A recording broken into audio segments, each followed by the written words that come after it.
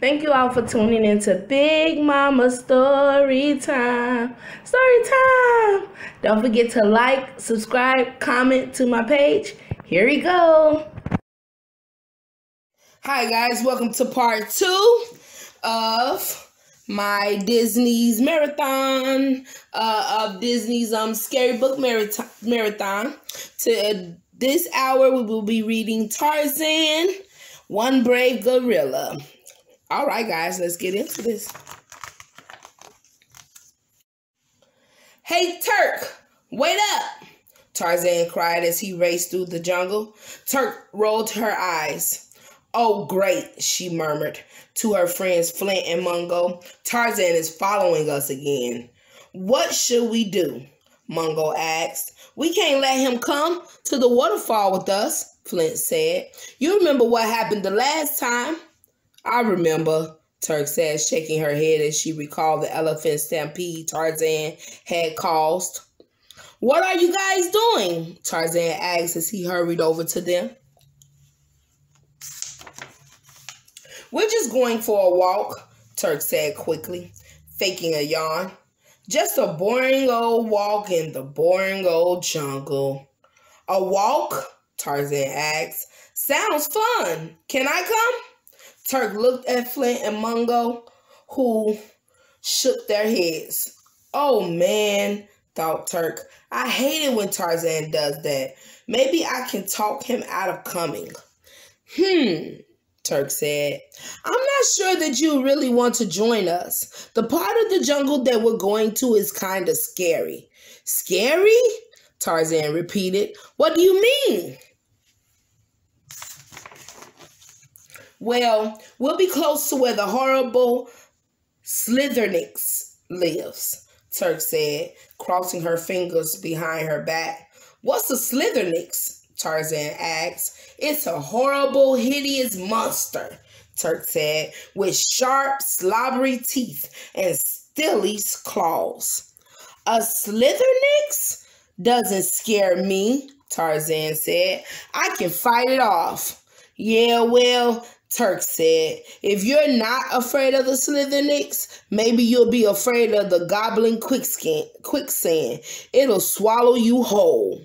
I can use a vine to swing over the quicksand, Tarzan said. Sound like you got something for everybody. Oh, no, Turk said. You can't use a vine. There are slippery, slithery snakes in the trees that will attack you.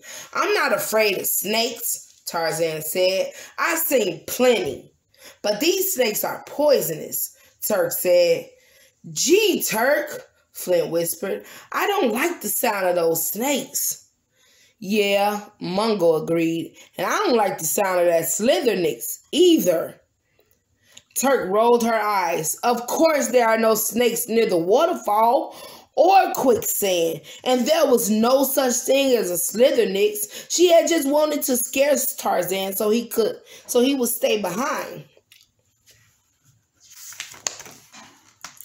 But so far, the only ones who were frightened by Turk's stories were Flint and Mungo.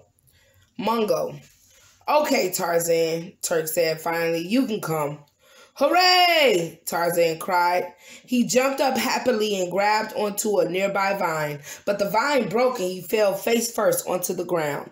Just try to stay out of trouble, Turk said with a sigh. She waited for Tarzan to pick himself up and then quickly walked deeper into the jungle. Flint and Mungo were right behind her. Hey, Turk, Mungo whispered. Why did you let Tarzan come with us? Yeah, Flint said. What's the big idea? She tried to stop y'all. Just keep moving, Turk said. If Tarzan can't keep up, maybe he'll give up and go home. Good thinking, Mungo whispered. Turk nodded. She hated it when Tarzan looked sad, but she also knew that if he came to the waterfall, it would be a disaster. Sure enough, after a while, Turk, Mungo, and Flint couldn't see Tarzan behind them anymore. And a little while after that, they couldn't hear him either. See? Turk grinned. Tarzan has gone home already. By now, the gorillas had walked deep into the jungle. It was dark and very creepy. Are you sure that this is the right way to the waterfall? Mungo asked. I think it is, Turk said. He stopped and looked around and realized that he wasn't really sure. Turk had taken a winding path through the jungle so that Tarzan would have trouble following them, and now it looked as if they were lost. Just then, there was a loud squawk. Turk jumped. What was that? Mungo asked. Just a bird, Turk said. I think. I don't mind birds, Flint said. I just hope we don't run into any of those snakes. Or the slithernicks, Mungo agreed. Oh, there's no such thing as a slithernicks, Turk said, her voice wavering. But Turk began thinking of sharp teeth and steely claws. What if there really was a slithernicks? Suddenly the bushes started rustling. Yikes! Mungo cried as he jumped back and knocked Flint over. They both fell backward into a large mud puddle. The quicksand, Flint shouted. It's going to get us. I'll save you, Turk cried. She ran to her friends and grabbed Flint's arm, but it was covered in mud. As Turk tried to drag them out, her hand slipped and she stumbled backward against a tree. A bunch of vines fell around her. Snakes! Turk shrieked. They're everywhere! Somebody help me!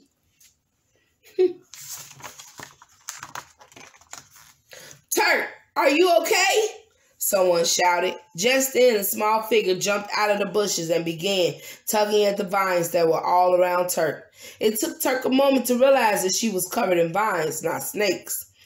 And the figure helping her was Tarzan. Tarzan, what are you doing here?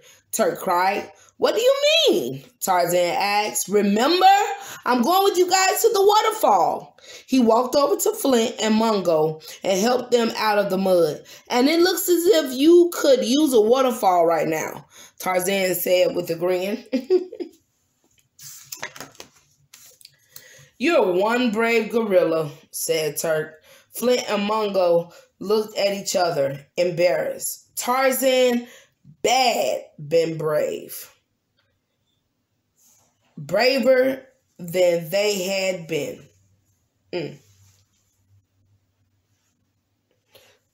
Sorry about that. Tarzan had been brave. Braver than they had been.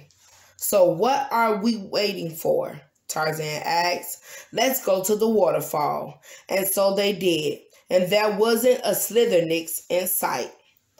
All right, guys. Thank you all for tuning in to this hour of Big Mama Storytime. Please don't forget to tune in another hour for the next Big Mama Storytime, which will be Peter Pan, Captain Hook's Shadow. If you want to hear that one, tune in, guys. Don't forget to like, share, comment, and subscribe to my page if you haven't done so already. All right, guys. Bye.